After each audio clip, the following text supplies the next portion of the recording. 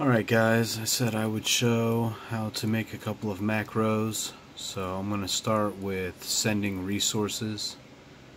So the first thing you're going to do is go to the trading post.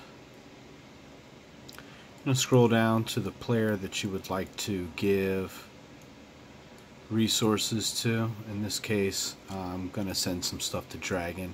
So you'll want to scroll all the way down until that is the top player listed. Then what you're going to do is you're going to hit this play button on the macro. You're going to pull that up from this icon right here. Pull up your macro recorder. This play button up here at the top starts the recording, and then stop obviously stops the recording. Once you stop a recording, your macro recording will appear down here, and then we'll get into that after we set up our macro. So we're going to hit record, help. In this case, I'm going to send him some granite. I'm going to click the help and then send. At this point, you're going to stop the macro. As you can see, it's now appeared down here. So I'm going to change the name of this to send granite. Enter. Alright, now that's been named. Alright, down here you have your loop options. You can set how many times exactly you want to send that resource. You can set it to loop unlimitedly until you tell it to stop, or you can set it to do it for a certain amount of time.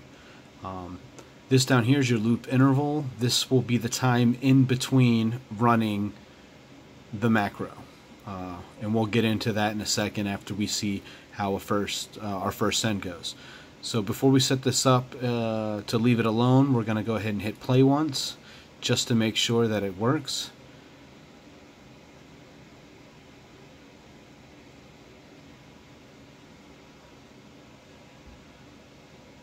Alright, we know it works now. So what I'm going to do is set it up for 5 times. We'll hit save and then we'll hit play again.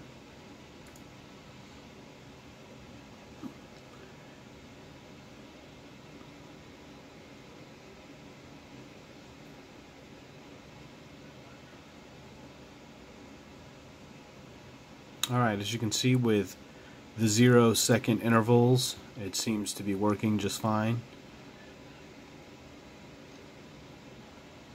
So we'll let it do it one more time just to make sure we're running smooth.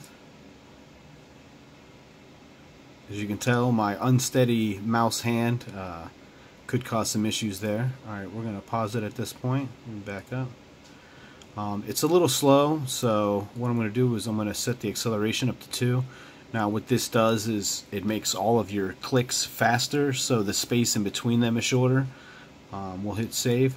Now this might work, this might not work.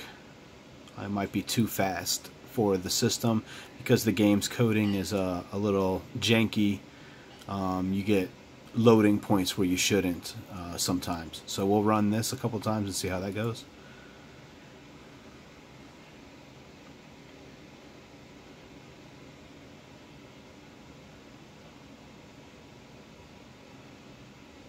Alright, as you can see at the 2 speed, it's running a lot better. But if you notice between the send and the help, it's a little too fast now, and you could run into an issue where that help doesn't get pressed and it messes your entire macro up. So I'm going to pause it. I'm going to give it a 2-second interval. Go ahead and back up and run it again. This is all part of troubleshooting, making sure that your macro is working as well as it should. Seems 2 seconds might be a little too long, so we'll bump it back down to 1 second. And you're going to want to do this regardless of the macro that you're running.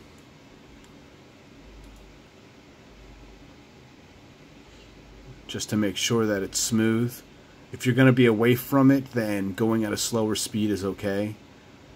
That way you ensure that you're not going to get some loading errors where a button's not going to be there when it should be. Alright, as you can see, this is working pretty smoothly. So that's how you send resources. When it comes to sending other resources that aren't on the first page, you'll have to scroll as part of recording the macro. What I can do is actually show you guys one of those. So we'll go down to send copper. Copper's fun. So as you can see, part of the recording is the scrolling, and where you decide that you want to pull the slider over is up to you. For me, the least amount of mouse scrolling that you do, the better chance you're going to have of it not messing up.